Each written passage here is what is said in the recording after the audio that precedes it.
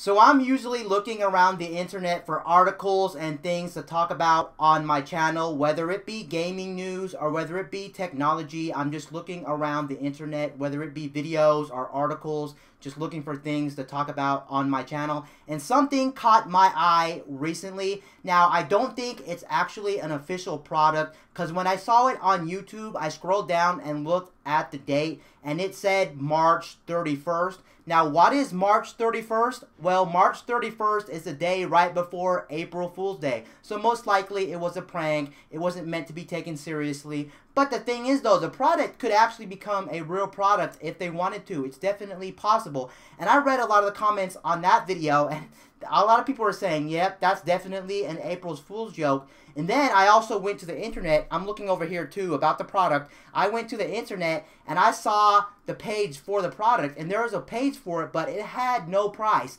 It did say you can leave your email here and we'll contact you. So is it real? Is it not? I'm not 100% sure about it, but I actually wanted to talk about the item right here. Now, what is the item I'm actually talking about? Well, I'm talking about the Geforce Gtx G Assist. What is that product pertaining to? Well, it's pertaining to people who have NVIDIA graphics cards, GeForce graphics cards, GTX graphics cards. If you have a graphics card for your computer, your gaming computer, then you can use this product. Like I said again, I don't know if it's real, I don't know if it's fake, an April Fool's prank and things like that, but it really sounded like a really interesting product.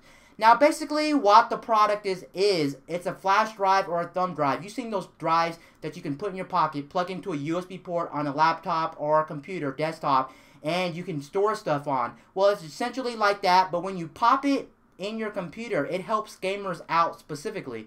It basically allows you to walk away from what current game you're playing, and it'll control the whole experience for you. They had an instance where they talked about maybe you ordered a pizza, but you don't want to leave your buddies hanging. Say, for instance, you're playing Call of Duty, or you're playing the example they gave you Tom Clancy's the one Tom Clancy game that was that they showed in the video. I forgot what Tom Clancy game it was, but it was one of the current Tom Clancy games.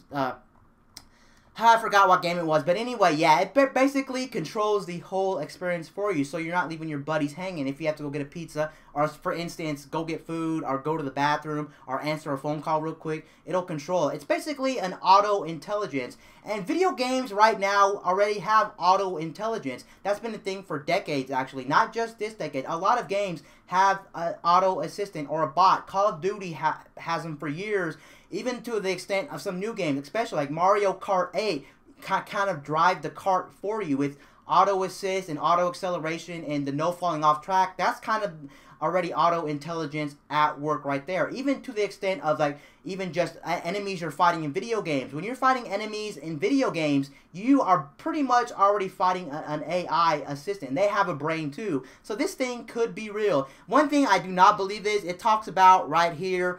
It talks about all these different modes. It has Ghost Play. Ghost Play is pretty much when it controls your character on screen when you have to go do something like I mentioned.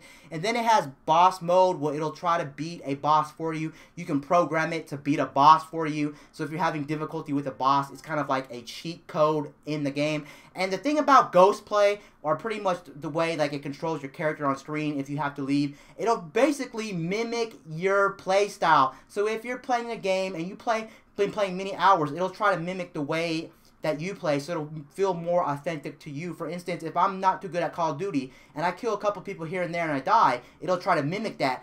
Also, it looks like you can't customize it to your liking. So for instance, if you think like it shoots too many enemies or not a few enough enemies, you can change it. You can change it and have like a profile set up, so when you plug it in, it'll be ready to go and you can have it set up. You can even take it to the extent of even mimicking like a high level player if you really wanted to cheat. You can actually just not even buy this for what it's intended for. The intention is for you to walk away and go do something real quick and come back. But I can see people cheating with this item. They can put it in their computer and be cheating, and there's no way, most likely, most casual gamers or most people are going to even know that you're cheating. So you can be cheating with this item.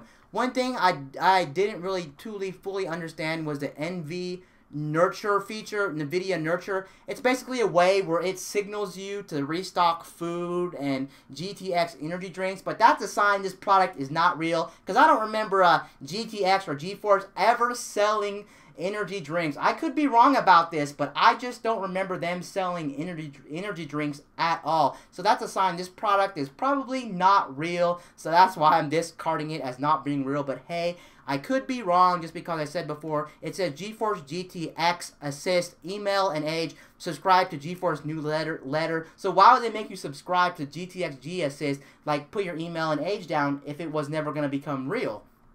I will say also the design of this flash drive for the GTX Assist looks badass. It looks like a graphics card. Kind of looks like some of those Titan graphics cards. It looks freaking awesome. Like, it looks like it can be part of Transformers if you see the design of this. Again, I will leave the link down in the description below if you want to check out this item for yourself. And then we also got a game train. It basically, this is a personal game train with... Yeah, basically, I was right. It basically learns your play style so that when you leave it on, it'll mimic you so that your friends and family won't even notice that you're away from the actual game, and it's pretty cool. Definitely a pretty cool concept. I wish this actually was a real concept, because this thing is definitely usable and practical in certain situations. But then again, I can see people just using this to cheat in a game, which is totally not fair. So they have to make... If they're going to make this product, companies have to make a way so when you plug this thing in, it'll detect it and or they can tell, like, for instance, you're cheating. But I don't know how they're going to program it, or the company's going to know that you're cheating, because it's very hard to detect cheaters a lot of ways. With so much technology now, it's very hard to say, well, just program the games that you make so that when someone plugs it in, if you program this assist to basically mimic your play style, but you mimic it to play like a pro, and you're not a pro, how is the development team on the game going to know that? There's almost no way they're going to know that. But anyway, this is just a product I found on the internet talking about the G Assist Geforce, which I thought was a pretty cool product, which is probably not real because the date was March 31st, which is definitely the day before April Fool's Day. And there's no pricing on the item whatsoever. Anyway, guys, peace out. I'll see you guys later in my next video. I'm out, guys.